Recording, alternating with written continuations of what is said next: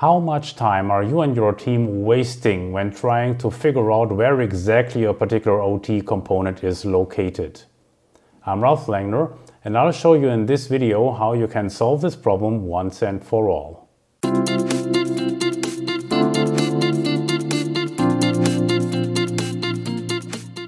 In a modern factory of any reasonable size, you will find well over 1,000 OT components. That is, if and when you actually find them. As an example, where is that PLC exactly located that you need to replace or that needs to be rebooted or receive a firmware update?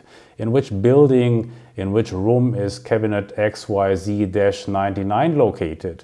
This problem is so common that we added a compelling solution to our OT-based asset management system. Interactive floor plans will allow you, your team, and contractors to quickly and reliably locate that particular component that needs servicing. Let's see how this works. In the OT-based asset management system, we can launch a location profile simply by entering the name of the location in the quick search. And that can be a site name, building identifier, or cabinet ID, or whatever. In our example, let's launch the location profile of our Flat Rock site. The location profile shows all networks at that location, all devices, a picture, and it also shows a location map that you can pan and zoom.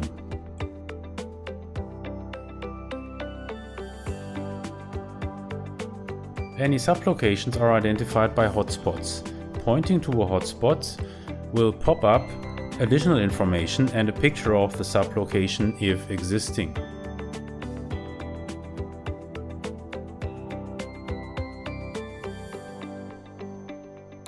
In order to navigate to the sublocation, we only need to click on the hotspot.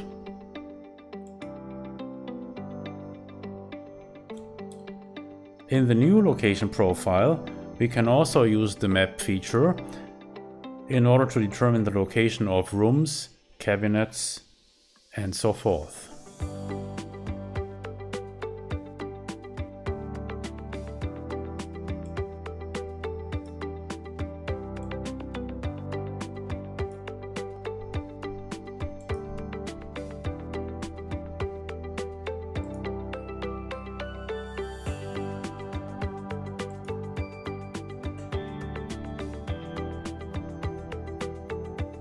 All this is pretty intuitive to use. Now let's look how you incorporate your floor maps into OT-Base. In order to do this, we go to the location inventory and select the location that we are interested in.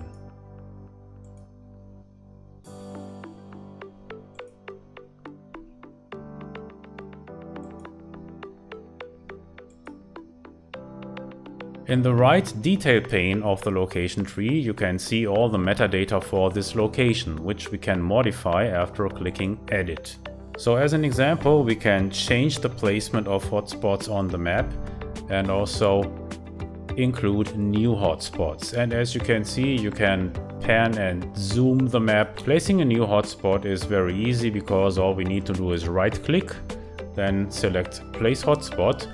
And now we are presented with a choice of predefined hotspots, which are simply the sublocations that OT-Base knows about for this particular location, which you can see lined up here in the left side of the tree. So you can pick between any of these sublocations in order to place a new hotspot. Now the lab so far hasn't been defined as a hotspot, so let's go ahead and select this as a new hotspot and put it on the map.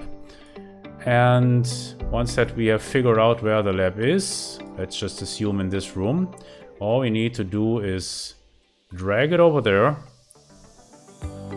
And now we have placed a new hotspot. Next thing is we save the changes and then we're done. As you can see, there is our new hotspot. And let's check if the location profile was updated accordingly. In order to do that, we just do a double click on the entry to the left, open the map, and sure enough, there is our lab. The map feature can be used on all hierarchy levels, from pointing out the location of racks within cabinets to cabinets within rooms, or even geographical maps. So for example, if we launch the location profile for USA, then we can also use the map feature, and then we can point out the various sites that we have inventoried. Finally, let's check out how we can incorporate a location map in the first place. In order to illustrate this, we'll start from scratch. So let's just go to a different location with no metadata in place. The only thing that we have already pre-arranged is that we have defined 3 sublocations, and these are just 3 cabinets, A, B, and C. Let's go over to the details pane, click on edit. And now the map window tells me that I need to upload an SVG, which stands for Scalable Vector Graphics. A bitmap such as PNG or JPEG wouldn't do because it cannot be zoomed without significant quality loss. So how do you get this SVG file?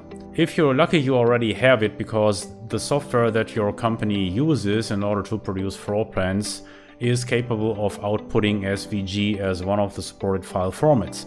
If you're not so lucky, you have to stick with a bitmap such as PNG, but I'll show you how you can turn this into SVG. In order to do that, we use a free software tool, which is called Inkscape. You could also use commercial software such as Photoshop. The beauty of Inkscape is that it is free and that it has all the features that we need. So let's step through this process. First, we open our bitmap as a file. Open. And we select just this first PNG here. And now the important thing in this import dialog is that you don't forget to check embed rather than link, which we have done already. And here is our bitmap. The next step is that we select the bitmap with a click. And you can see that it's selected by the funny arrow symbols down there and up there. And now we click on Path and select Trace Bitmap. And this is where the magic happens. So first we check the live preview box, and this allows us to see what happens when we do the various settings over here. In most cases, what works really well with black and white scans or pictures, photographs that you may have, is that you select grace and also deselect smooth and select remove background. And usually this results in a very crisp image that we can now turn into a vector graphic just by clicking OK, as simple as that. So now we can close this dialog, and now you actually have 2 objects in this workspace. The upper object is our new vector graphics. So if I move this, you can see it's really 2. And the lower is our bitmap, which we now select and delete.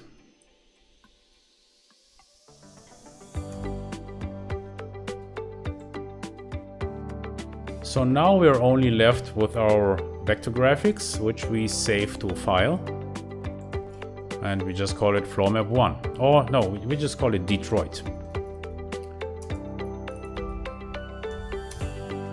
Okay, that's it. Let's go back to OT base. And now we do the right click and select upload new floor map. Check Detroit. And there it is.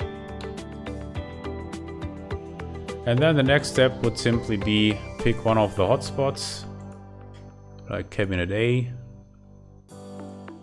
Put cabinet A where it belongs. Let's just say there. Then use cabinet B. And where do we put cabinet C? Let's just say down there. Cabinet C. There we go. Save the changes and we are done.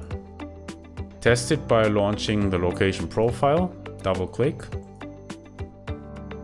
and there you have it. A practically useful OT asset inventory thrives on metadata, and physical location is one of the most basic and most important metadata items. The interactive floor plans in the OT-based asset management system allow you and your team to translate obscure room numbers, cabinet identifiers, etc. into actionable information. To find out more about OT-base, check out our website langner.com/ot-base and also watch the other videos on our YouTube channel.